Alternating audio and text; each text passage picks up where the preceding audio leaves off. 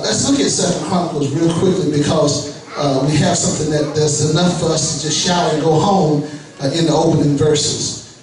In verse number 15, God says something to the people.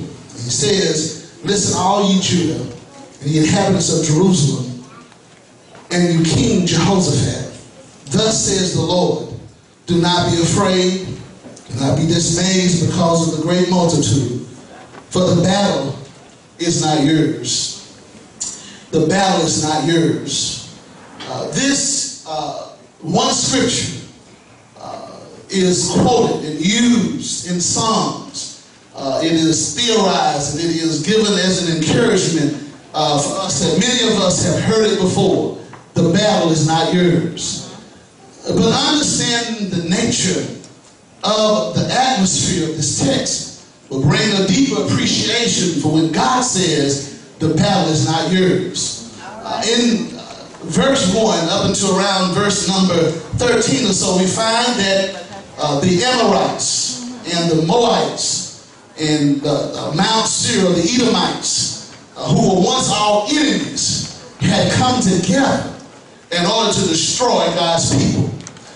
They had come in unison, in tandem, and there had been a battle before in which the king himself had been injured, and while resting in warfare, and over again with this hideous army, he finds himself receiving word that all three of Jerusalem's enemies have gotten together and concocted a plan and are en route to destroy Jerusalem forevermore.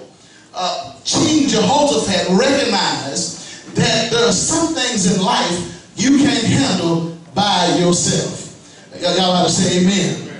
There are some problems that occur in life that you just can't handle by yourself. Man. And the enemy's job is to not just attack you by himself, but he has a triad attack. It's found in John 10, in verse number 10, for the enemy comes to kill, steal, and destroy. Yes. Each one of these enemies against God's people were murdersome. They were hateful. They killed women and children. They left nothing. They took everything, and they had every intent to destroy and to annihilate the people of God. Great. And Jehoshaphat heard the news that these three enemies had come together, who had fought for years against one another. Now the mountain people and the city folk and rural folk have now all come together, who don't know God like they know God. To turn down the people of God, he got concerned. Has there ever been a time in your life in which you looked around and it seemed like everything around you was falling apart?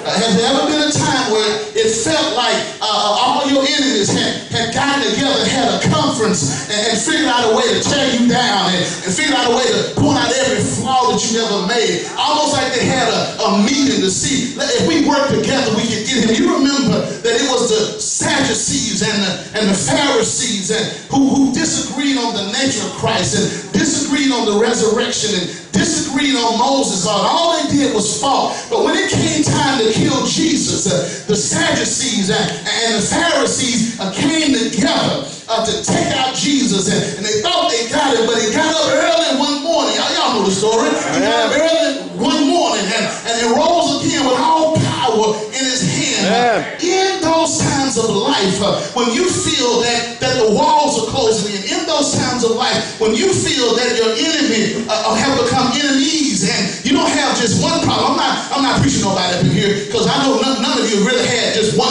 Y'all just had one problem at a time, don't you?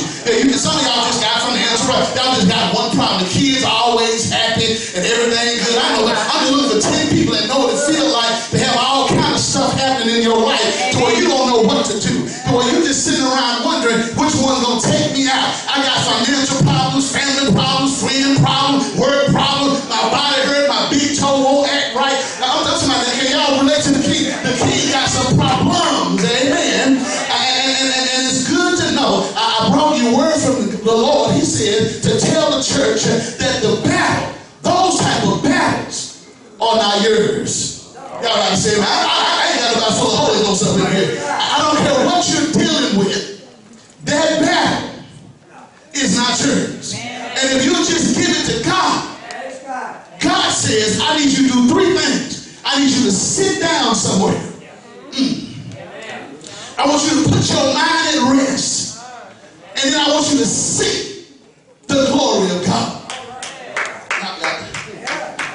If God had asked you to go outside and wrestle a bear, you'd be all nervous and excited, wouldn't you? But he said, I just want you just to sit down. I want you to sit down. I want you to get still. And I want you to see the salvation of God. Oh my God. Is there 5 people over here that's full of the Holy Ghost? I don't care what you're dealing with. God doesn't want you to do anything. The battle is not yours, but the battle belongs to the Lord. Amen. I don't care if your friends or whoever is messing with you, it's not your battle. And the problem is you're trying to fight a battle that's not yours. You cannot win. You can't beat the devil. You can't stop folk mouth from running. You can't stop folk from thinking about you or criticizing you. You got to learn that the battle is not yours, but it belongs to the Lord. Man. No wonder we are admonished through God's word. We're admonished through God's word. 2 Corinthians chapter 4, verse 8, in the nature of the disposition we ought to have in the midst of all us multitudes and challenges of this life. Well, just as you get one thing right, something else go wrong. And when you get that corrected, something else go wrong. Then they start all over again. Amen. Every time you turn around, there's a problem. If you're not careful, you will lose your mind. But God says in 2 Corinthians chapter 4, verse number 8 and 9, he said, let me tell you something, that we go through some stuff, but we're not distressed. Yeah. We are in perplexing situations, but yet we're not in despair. We are persecuted, but we are not destroyed. We are not forsaken. We're cast down, but we're not destroyed. Folk that really know God like I know God realize that when the going gets tough, we got a tough God that gets going. Y'all gotta say amen. We got a God, we got a big old God. And sometimes we spend too much of our energy focusing on our problem rather than our Savior. We got a God that sits high and look low, and no weapon formed. The Bible said in Isaiah 59 verse 17, no weapon formed against God is going to prosper. I don't care how many folk get together to do you in with their hateful self, they still can't beat God. You can get all the kingdoms in the world, they can't touch God. Y'all ought to say amen. I don't care what plot, what maliciousness that comes about, the God's kingdom is going to stand forever. Listen to the list of enemies against him in Daniel 2 and verse number 14. The Bible said, in the days of these kings shall the God of heaven set up another kingdom. In other words, in front of the Greeks, the Romans, the Turkey, the Persians, the Syrians, the Assyrians, all of those kingdoms will not be able to stand against God. Don't you know your light bill not bigger than God? Don't you know your problems within your life not big? Your health is not bigger than God. Don't you know the stuff you're going through shouldn't stop you from worshiping God, for prove you where God. It ought to have you shouting, thank you, Jesus, because God said when you got a lot of problems, he said, don't worry about it. Stand still and see the salvation of the Lord. Somebody ought to be saying amen right now. Am I talking to 5 people up in here? See, I try to quantify the lesson by saying how many people know what it's like to have a lot of problems. If you ain't got a lot of problems, you're going to miss this lesson. But I'm going to have church anyhow. But this lesson sure good for me. I don't know what's wrong with you. But God said, I'm going to show you something that you would have never thought of. How in the world am I going to get all this stuff off? How am I going to beat all this stuff? You're not going to beat it. You have not been able to beat it. The only way you're going to make it is with God on your side. And when God says, sit down, be still, and see the salvation of God, you ought to be shouting, thank you, Jesus, because that battle is not yours. Trying to help your child with an addiction problem, that's not your battle. That don't belong to you. Trying to break habits that you've been doing since you was 12. The problem, you've been trying to break it. That's not your battle. King Jehoshaphat knew that we fought a lot of wars, Judah and Jerusalem, but we ain't never seen a multitude like this. Over 1 million strong. China not the first one. Over 1 million strong have come together with one intent, and that is to hate God and the people of God. I stopped by to tell you that there are folk walking around who's working for the enemy, who has come together to tear your life apart. And the word from God is, he said, let me tell you something, that battle is not yours. You can't change nobody. You can't fix nobody. You can't beat up nobody. Sometimes you got to wait on God and just see what God do. And when God does something, he don't just do it. He do it show up good. Y'all ought to say amen right now. Now Jehoshaphat has the belief that I see 1 million men marching this way, not far from the Red Sea. I see them, that my enemies are lined up, and we fought some of them before. And in fact, I'm resting from a war that I already been in. You know, it just seems like every time you start healing from one thing, something worse happened. Y'all not with me on it. It seems like just as soon as you get one problem out the way, something else pop up. Y'all might remember Job. You may remember Job. It just seemed like that. The Bible says in Job chapter 1 through chapter 3 that there was a day when Job was sitting there minding his own business, and the devil got upset and said, the only reason that Job is worshiping you is because you're too good to him. But if you stop protecting him, I'll make Job cuss you to his face. Job didn't ever fix the problem himself, but he said, although in Job 19:25, I know that my Redeemer lives, and he shall stand on the latter day. Job, what were you saying? Even if what I'm going through kill me, one day I know I'll be redeemed in another body. Will there be no more suffering, no more pain, and no more accusations? I know that I'm going to see God's justice prevail. King Jehoshaphat knew that though this enemy was coming, that rather than turn to his army, he needed to turn to the Lord. And the Bible said he was intelligent in his turning to the Lord. The Bible says over in verse number 6 in chapter 20 of our text that he was smart enough to know that he had better use of the cognitions that motivate God. And you better get this from King Jehoshaphat, because the reason some of you are blessed, you don't know how to pray to God. You just know when you get in trouble, say, Lord, I need your help. Lord, can you help me? Now, he has no merit to help you in the first place. You weren't acting right in the first place. And now you in trouble. You talk, Lord, can you help me? No, I can't help you. You turn your back on me. That's not the prayer that Jehoshaphat prayed. Somebody get verse number 6 and watch the thing. Here are 3 questions that you need to always present to God whenever you pray. You don't learn nothing else. You're going to learn how to pray today. You're going to learn how to pray today. You're going to learn how to pray today, because this makes God react. And when God show up, God shows out. In verse number 6, what's the first question that Jehoshaphat asked God in his prayer? O Lord, a God of our fathers, the God of our fathers, art not thou God? Hold on. When you have a real problem, and you need to pray to God, sometimes you got to remind God, or let God know that you know God, that He's God. See, a few people got the Holy Ghost up in here. Let's set the basis. In Hebrews chapter 6, the Bible says that by these 2 immutable things, it's impossible for God to tell a lie. My credibility, even my best, is but filthy rags before God. Are you with me? Even my best, but filthy rags before God. I can't go before God on my own behalf talking about, I've been good, I've been doing right, you ought to bless me. That's what you think. You think, oh, well, I've been bad, He's going to take off. The way God moves is that God is not going to be a lie. And so, number 1, God says that if you ask anything in my name, I'll give it to you. Isn't it interesting that Jehoshaphat, with an adulterous, a hard-headed group of people, has sense enough to say, oh God, the Lord of our fathers, aren't you not our God? And I'm confessing you as God. And I'm telling you, God, they are challenging us because we say you God. In other words, he's changing the fight from the Edomites and the Edomites and the Moabites to God versus Edomites, the Moabites, and the Amorites. In other words, sometimes when you fight with folk, you need to say, you're not fighting me, but I'm a child of God. And you need to go tell God, because I'm only doing what God told me to. Aren't you God? Aren't you God? And aren't you the ruler of all these million folk that's coming over here to hurt your folk?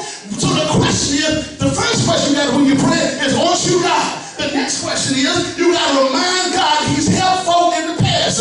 Keep reading down to verse number 7. And suppose we read it. I want you to read like you're in church. You read, I'm going to see why you read. I need you to read like you got some spirit up in you. I need you to, who's reading? So I need to read. I need to read it. I come read like you're in church.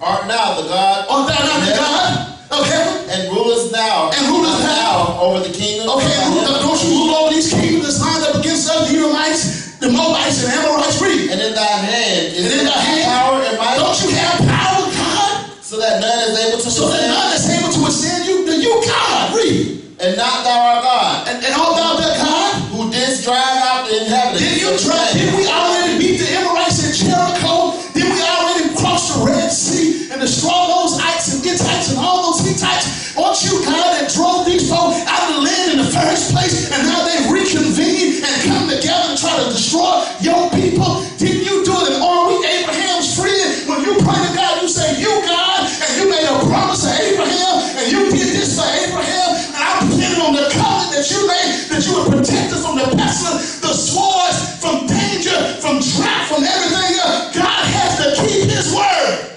Amen. I said, amen. He had no other reason to bless Jehoshaphat or Jerusalem other than his word, his promise that he made to Abraham. And when you pray on the promises of God, God said, I'm going to put you in a position where all you got to do is sit down, be still, and see. Go down a little bit. Stay with me. Are you with me? With me, go down. I want you to see this. The word see in the text, I started to examine set yourself, which means that you need to make a decision. That either we have faith in believing God as our procurer, our protector, when trials come, or we don't. Problem is, many of us, when trials come, when our enemies, our problems become more than we can number. Our faith begins to dwindle. Our attendance starts to evaporate. Our behavior starts to decline because we have not set ourselves, made our minds up that he's God all by himself and he's bigger than the problem that we face. Then he says, I want you to stand still. In the Psalms, I want you to stand still. I remember in Psalms 46, Numbers where he said, when Moses said to the children of Israel, he said, stand still and see the salvation of the Lord. That word see comes from a Hebrew word called the Raha. Sounds a whole lot like we say rah. It means that God told him, I don't want you just to sit down, but I want you to cheerlead for me while I take care of your business. Somebody say amen. He said, I want you to make up your mind that I'm God. I want you to get over there and get still, and I want them folk to know that you got a God. And I want to hear you say 1, 2, 3, 4. Who do we appreciate? God. And somebody help me. 5, 6, 7, 8. Who do we appreciate? God. Come on now, 5, 6, 7, 8. Who do we appreciate? God. Now you think I'm playing? You think I'm playing? Let me show y'all something. They did that because the Bible said, get verse 22. I think that's what I want. They did. Y'all think I'm playing? I'm not playing with y'all. They was over there cheerleading. Because God told them to cheerlead. All right, now look at this. It says, start at verse 20. Verse 20? Yeah, verse 20. And they rose early. They rose up early in the morning. And went forth into the wilderness. And as they went forth, Jehoshaphat stood and said, he stood and said, Hear me, O Judah. Hear me, O Judah. And ye inhabitants of Jerusalem. Believe in the Lord. We got to believe in him. So shall ye be established. And we will be established. Believe his prophets. Believe what he preached. So shall ye prosper. And we'll prosper. And when he had consulted the people. And appointed singers. And appointed those what? Appointed what? Appointed who? He appointed some cheerleaders. He's appointed some saints. And they said, praise the beauty and holiness. And they said, praise the beauty and holiness. And the holiness. As they went out. Okay, let me paint this picture as an allegory to you. There's a million-man army around them. God uses Jehoshaphat. And he says, sit still. How many of you been able to sit still? And then he says, I want you to set yourself. Get still. Because I'm getting ready to show you something. The word see means there's something that is about to appear that was not there. Now when I look, I see utter destruction. They're taking all the stuff. They're going to kill off my whole family. I'm not going to be king anymore. God's kingdom is going to fall under my watch. But God says, let's see what appears if you follow my directions. If in the midst of your storms and your trials, if you just keep believing in God. You know, what do I see when I see folks staying home when they're having trouble? I I see a defeated, sissy Christian that in the face of their calamity, they are crying before the church and weeping, talking about, I can't do it. I can shout somewhere. It's not for you to do. It's the Lord's battle. I can't fix it. I don't feel the sound somewhere and see what God's getting ready to do. I don't have no offering sound somewhere and shout in the name of Jesus and see what God's getting ready to do. I'm going to stand up before the church instead of telling people how good God's been to you. You stand up talking about the devil doing this to me and the devil doing that to me and they doing this to me and they, you giving glory to the devil. You ought to stand up and say, out of all the stuff I've been through, I still see the glory of God. You ought to put God forward in the midst of your battle. Somebody ought to be singing glory to his name. In the midst of your battle, somebody ought to be singing, I know it was the blood. In the midst of your battle, somebody ought to be shouting, God, you've been so good to me. In the midst of your stuff, you ought to be singing with the spirit and the understanding, I need you. Oh, I need you. Every hour, I need you. God says, sit down. Set yourself. But he ain't acting right. Sit down. I'll take care of him. You can't have battle not sure. That's probably some of y'all been trying to fix him for a long time. You ain't gonna fix him. He gonna whoop you, have you up out there, you gray headed and old ugly. If you keep on for you better trust God. Because you're gonna try to fix her. You can't fix her. You can't fix no woman. That's a grown woman. That's your daughter. You can't fix no grown woman. You mess around, won't have no check. Be on all kind of support. Have a stay after you. And be taking care of her new man with his new suit that you bought.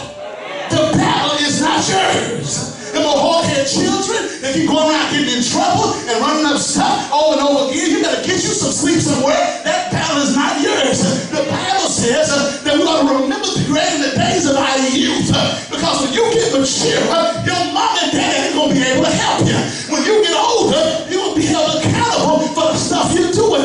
Your battle is not to correct a grown man, but to sit down somewhere and get still and see the salvation of the Lord. Well, I say amen. Coming up in the house of God, gonna fix the church. You can't fix the church. Now, this ain't your church. This is God's house. I don't like this. Sit down and shut up. Sit down. Sing praises. Sing glory to his name. You go to that church. Well, you know, they do just shut up. Sit down and be still. Is that your Bible? All right, now I'm about to get finished. They didn't leave me much time. The son didn't call the Holy Ghost, and he cut me off about 15 minutes. So I got to try to wrap this up. He got full of the Holy Ghost. That's all right. We're going to get through anyway. Y'all all right? Y'all all right? Now the word see means expectation. It means to experience, the unexpected, and to rejoice. Just like you do at the football game. When God says see, he means he's about to show you something. Get yourself ready. Because I'm about to do something that you never thought would have been done. I'm about to have your enemy. Y'all get ready for this. Folks that full of Holy Ghost, get ready for this. You can't ready. Get ready. God said, I'm about to take your enemies. You're not going to lift a hand. And then I'm going to ambush them. I'm not even going to dispatch an angel. And them folk that's talking about you, dog, them folk that's running you down preaching, them folk that backstabbed and got together, he said, well, I'm going to make them kill each other. We ain't going to fire a shot. Amen. I know it look like they bad, they winning. He said, we ain't going to fire a shot. What I'm going to do is, if you trust me, I'm going to show you what division in the house actually do. And so the text says, get verse 22. I want you to see this and I'm through. Get verse 22. The text says what? And when they began to sing, when they began to praise God in the midst of that calamity, the Lord said, against the children. He said what? The Lord said ambushments. Say it again. He said what? The Lord said ambushments against the I don't have to get no vengeance. God said I'm going to set an ambush. Against the children of Ammon. Hold on a minute. Y'all can't over there. God, I'm going to set an ambush. If you will leave it alone, I'm going to ambush them. Somebody say amen. I'm going to, all that mouth they do it, I'm going to set an ambush for them. Because see, I know they don't like each other in the first place. And the meanest of those groups were the Edomites. And the only thing they were keeping the Amorites and the Moabites together was the fact that they were scared of the Edomites. And the Edomites was the baddest one.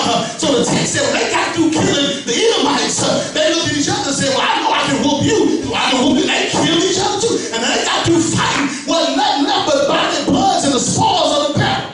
And then guess what the people of God did? Keep reading, keep reading. I want y'all to see. I gotta see this. Yeah. And when Jehoshaphat and the people came to take away the spoil of them. Okay, did they do any fighting? No. Did they curse back? Did they seek vengeance? No. They understood Romans 12:19, vengeance mine, I will repay. Thus says the Lord. They understood. They understood that God said it. Numbers chapter 23, verse 17 of it, he said, God is not a man, he should lie, nor the son of man, he shall repent. Have he not said it, shall he not do it? If he didn't say it, will he not make it good? If God said, sit down, don't worry about it, you about to see something, you would have never thought he made the very people that teamed up against you kill each other, run each other out, and left you to pick up their spoils. We all say amen. Now, they didn't just pick up a little bit of stuff.